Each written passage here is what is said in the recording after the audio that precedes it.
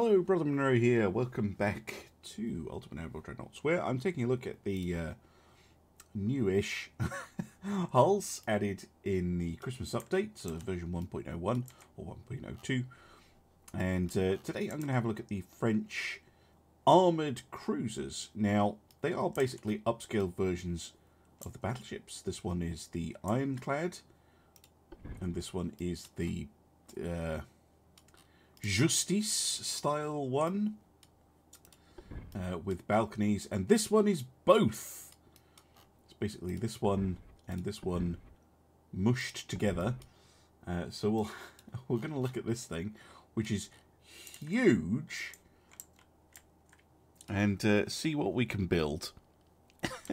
This is 1919, by the way, which is pretty late. That's actually a better tower than you might otherwise expect. That's pretty good. You also get these nice thin ones, which is pretty cool. And then we get these spindly little sci-fi-esque ones, or a more regular one. Again, you need all the help you can get, really, with this era of ship. That's just, look at that size of that thing.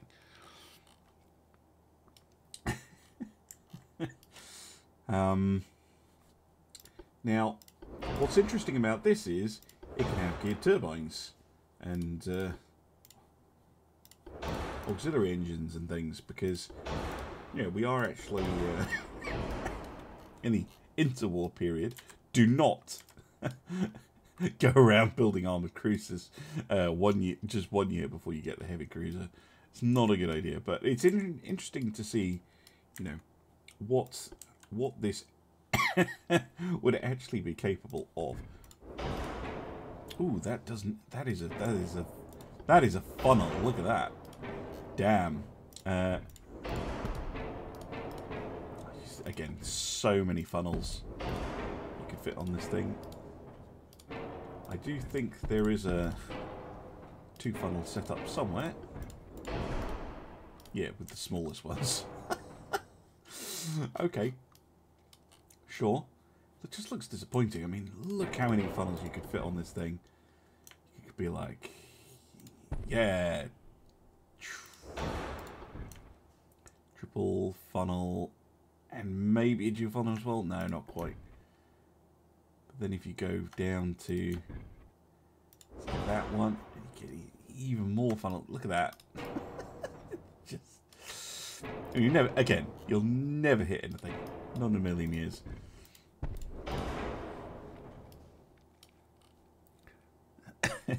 It's not a funnel, it's 3 funnels stitched together. Genius. Now, gun-wise, go all the way up to an 11-inch, which is a Mark III, which is probably what I will do. If it fits, it does. But not on the back. Okay, so the back is our limit. Will you fit at 10? Nope. A 9? Nope. Oh, well, yes, if you put it there, but not there. So really, this thing is an 8-inch ship, is it? Even then, it's pushing it. 7s? Really?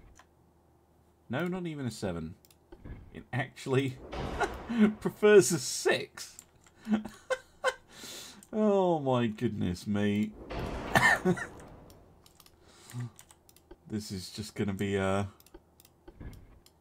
mean build and a half, right?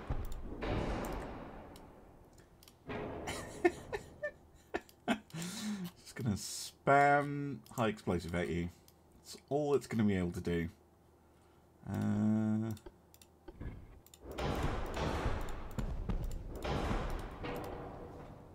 What other guns we can fit in? Oh, really? A quad 4-inch? Please tell me I can fit quad guns in on this somewhere. That is just a hilarious combination. You can! Up on the balconies. Oh, glorious. No, not there though. Okay.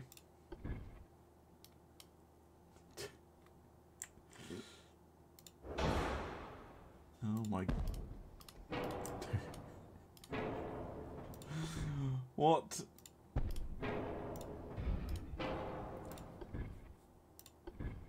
Oh, that supposedly fits a 2-inch gun. Cool. Ah. Oh my goodness. Why can you fit a gun there? Makes little to no sense. But you can.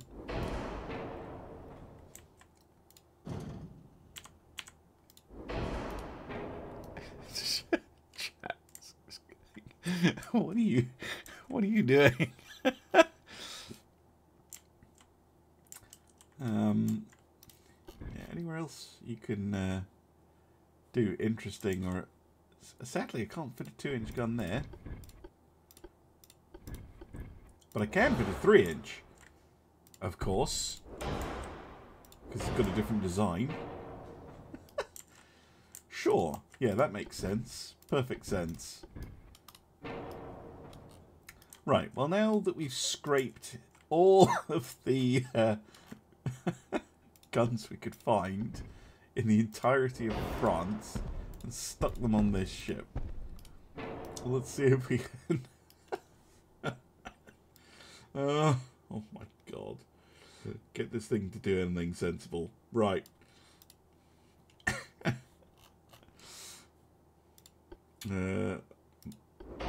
Yeah, forced boilers, please. Want it to go at any speed whatsoever. Armoured cruisers are not famous for going at sensible speeds. But we could get up to 24 knots, which is, whilst not great, not ludicrously terrible. Might have to get rid of that front torpedo launcher. Ditch the 2-inch quads for... Yeah, you were right. I can fit more guns total if I take the quads off. It's just funny to see the quad guns. But alright. 2-inch triples. And go for 2. And you get 6 guns per side instead of a mere 4. Can you fit the 3-inch singles up there? No, sadly not.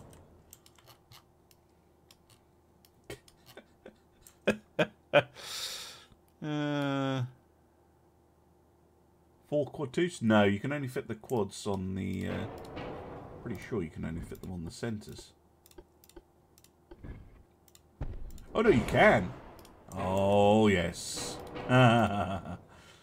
Even better.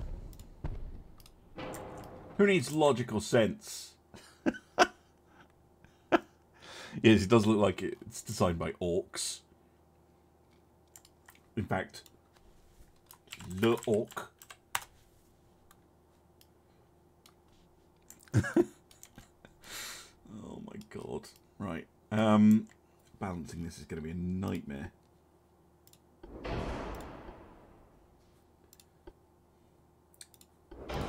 Turtleback armor. Yeah, you can do all sorts of fancy stuff to this. Got loads of weight left. Woohoo! Chupana, which makes up for the piddliness of the guns quite considerably. Can even have standard crew quarters. Very long range. Oh, get all sorts of stuff on this ship. Might even make it capable, which is not something I was expecting to say. Maximum bulkheads, of course. Let's take the torpedo launcher off the front. That does help with the weight distribution a little bit. And those ones.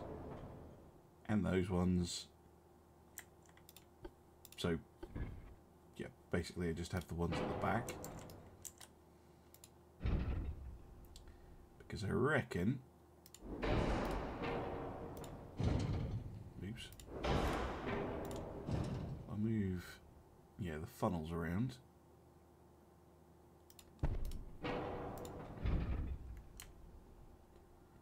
be able to get something approaching balanced.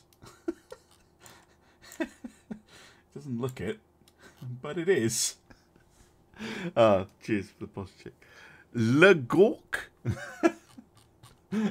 Yes. Le Gork. Ooh, Le Mork.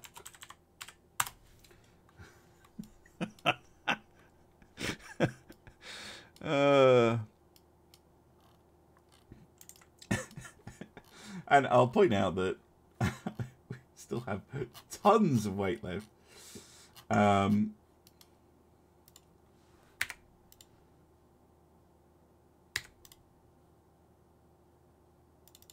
Yes, all the armor on these. Just armor everything up. I want everything armored. Super armored. Right. Let's go for an inch. No, what am I talking about? An inch. Could totally get something stupid like a 12-inch. 12-inch. Yeah, everywhere. Oh, it is turtleback. 2, 2, 2, 2. No, that's pushing it.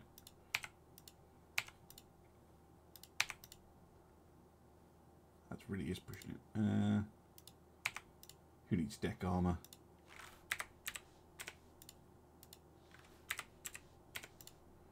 There we go. And more on the tower. Good. And we have 4 weight offset again.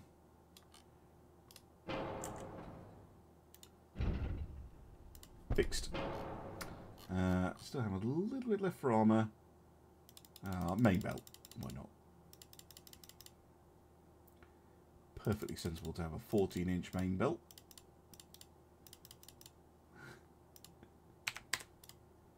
Yeah, there you go. And 12.1 on the others.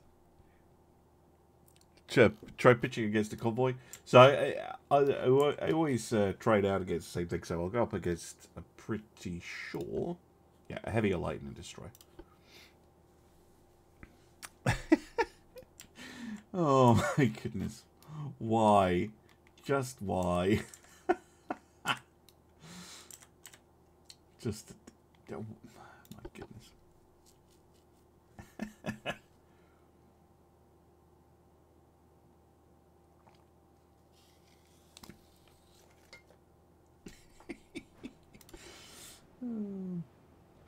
Right, here's the USA coming in with vaguely sensible ships, supposedly. Just needs cage masts. Well, actually, we should have fairly reasonable accuracy because I tried to make sure there wasn't too much in the way of smoke interference. We probably have pitch and roll that's not too bad. I'll check that actually when I get back into the designer.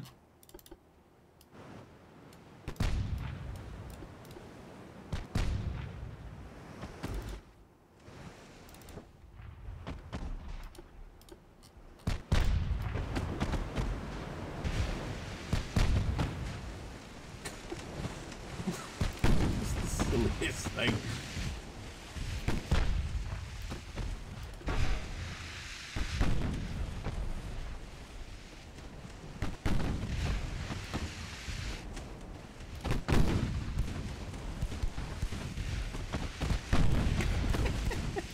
Yeah, it is a tumble home, so yeah, the roll's probably pretty bad.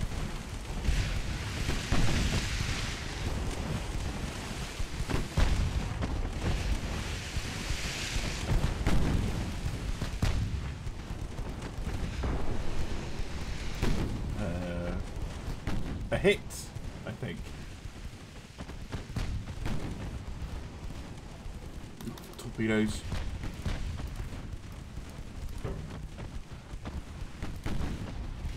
Focus on the light chips. Oh, Svipul! Thank you for the resub. Thank you very, very much. Yeah. There's the destroyers and things and what they did. Oh, destroyers out of ammunition. That's not good for you. That's very not good for you. Right, after that light cruiser.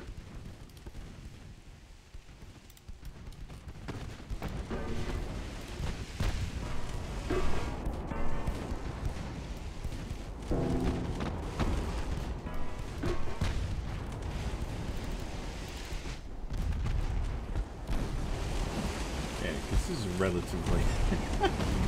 This is a modern destroyer. That's still the old style. Yeah.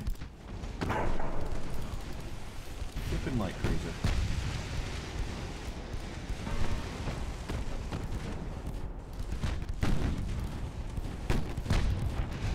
Stop trying to torpedo me.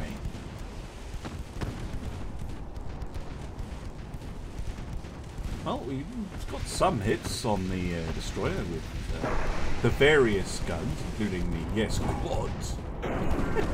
Quads doing guns. Just the best thing ever. Like, yeah, they go to the destroyer. Oh, quad. It's the quad guns. It just makes ships like this utterly hilarious.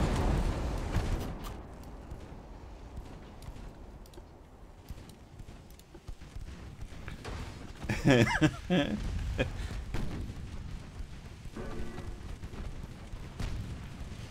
Salem, unfortunately, is very fast at 30 knots. The Macon is also nearly 30 knots. Probably means they have very, very bad accuracy. Even worse than me. Yeah. Fuck off with that shit. No. Forwards. Nah. Yeah, I don't have a front torpedo launcher. It's a shame.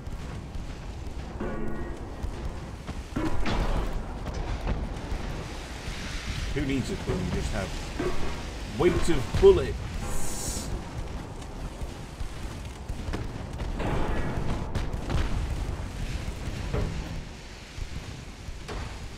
Hiding in smoke screen, are you? Yeah.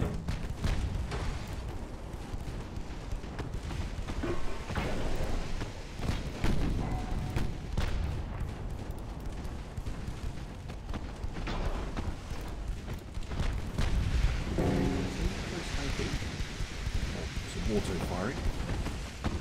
Might get a couple of hits in.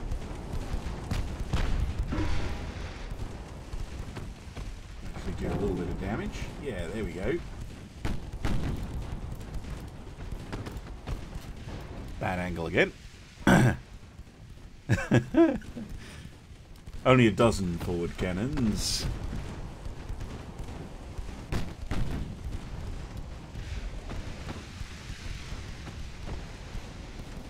Yeah, you can smoke up, but it doesn't matter if we just saturate the area with shells. And we have a lot of them. We still have 15,000 2-inch shells for the quad guns, for instance. Seems like a perfectly reasonable amount to me. Yeah, more torpedoes. You're getting predictable, sailor.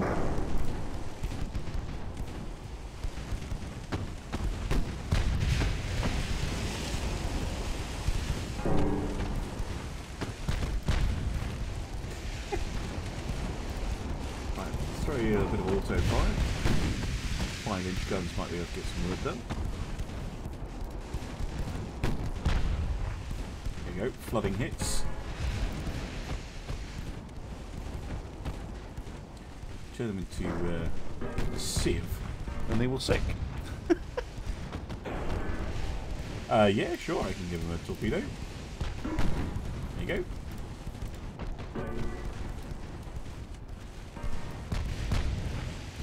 Think about, or not, because they did.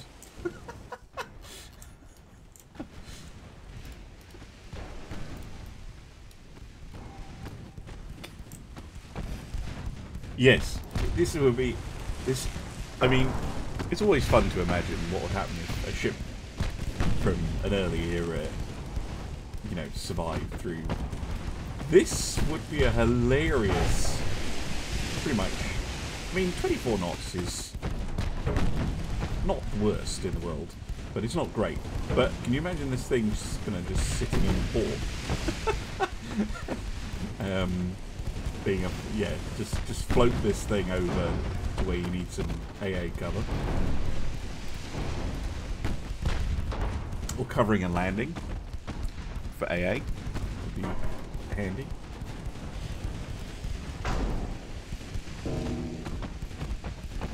The captain of the Macon, I think, has had a heart attack from the number of bullets hitting his ship. How many hits has the Macon taken so far? 60. Nice.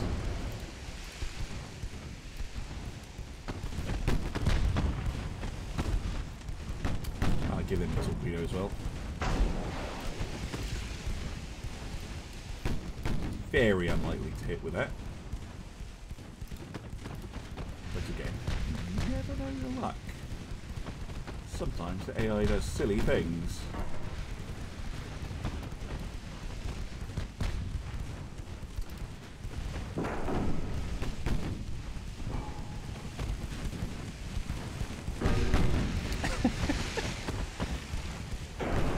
Yes, yeah. 12-inch belt. No, that's the extended belt, my friend. This thing is a 14-inch main belt. which is why I'm able to just sail up to this thing and take virtually no damage at all. I think most of the stuff that's damaging us, you know,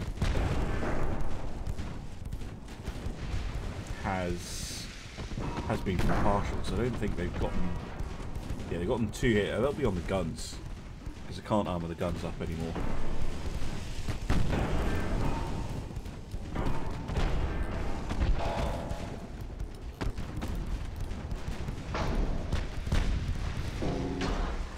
Yes, I have used the Ironclad's Rashara. To rewind this stream, or watch the stream back, I think it was the first one. But I am excuse me, recording this, so it'll be up on YouTube in the next day or so. You won't have to wait long. Send him another torpedo. Compliments of the orcs. Yeah, it does. It has a lot. It has a lot of armor, particularly that extended belt. It is an absolute pain to get rid of, because it also has maximum bulkheads and torpedo something 3, along with anti-flood 3. She'll just wear you down through attrition. Switch to HE, alright.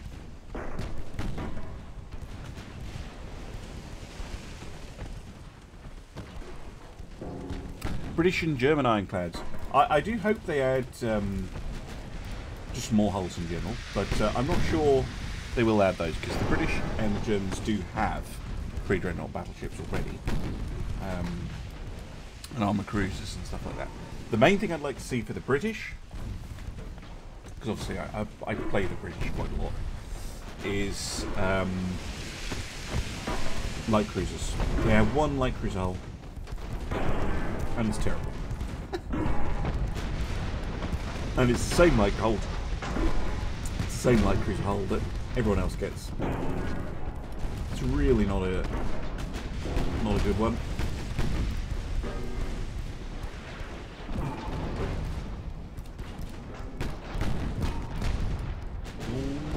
Ah, I got him with a torpedo. There we go. Look at that. Barely a scratch. Dearie me.